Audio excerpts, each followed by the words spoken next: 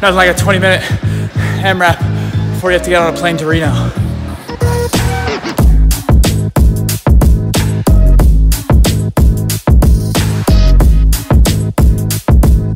Reno for a wedding for my friend Danny.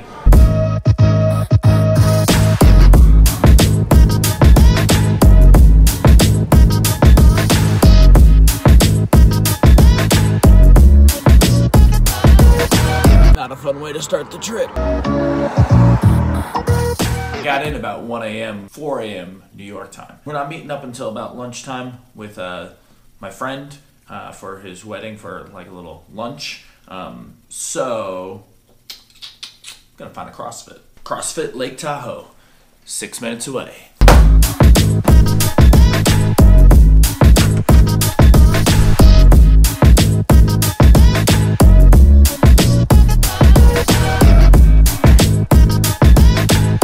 Kind of forgot what car I rented.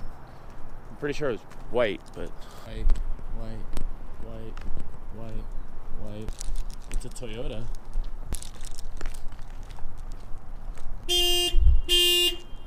There we go. So here is our press. Yep. Push press, dip and drive. Yep. Push jerk, dip, drive, duck. Nice. 5 to 7. 5, 7, 9. And let's go.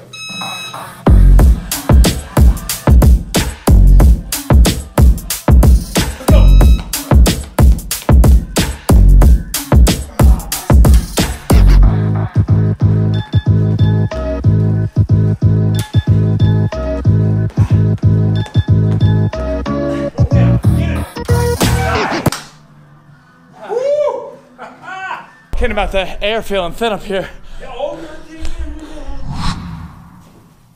So, I said I was in Reno. I'm not in Reno. I'm actually in Lake Tahoe for my buddy Danny's wedding, who I've known my entire life. Today, we have a bunch of boy bachelor party stuff to do. The hard thing is actually, I don't really know any of his friends because they're mostly from around here, from when he moved here a few years ago. Gotta go make a lot of new friends, which could be complicated. I'm typically a social butterfly and I have no problem making friends. But there's something very unique about my friend Danny.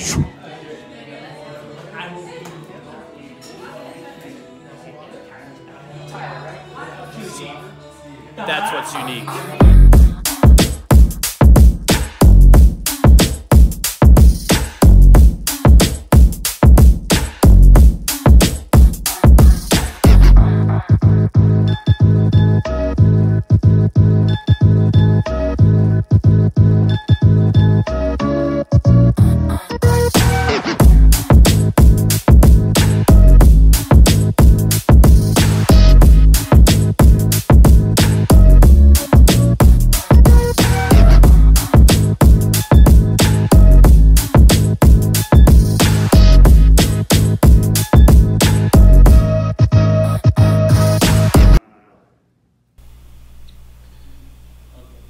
So nothing's wrong with your audio right now, guys.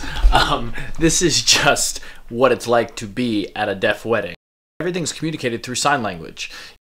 Even the photographers and videographers were deaf, so everything was done and interpreted for us, the hearing.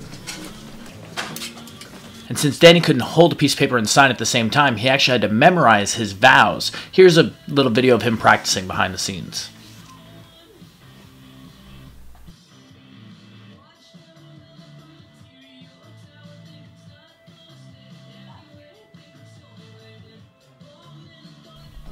Other than that, though, it was just an amazingly gorgeous, awesome wedding.